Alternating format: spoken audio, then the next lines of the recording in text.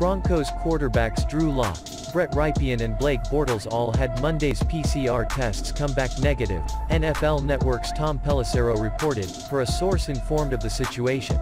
Barring any positive tests going forward, the three will be allowed to practice when the team reconvenes at its facility Wednesday, per Pelissero.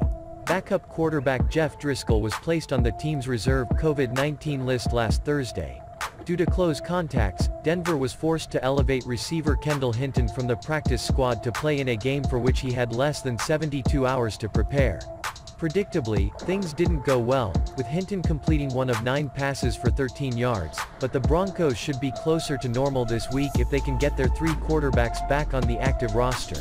More than 20 players who have been isolated as high-risk close contacts, despite having initially tested negative with no symptoms, this season have later tested positive for the virus, per Pelissero, which necessitated this portion of the league's COVID-19 protocol.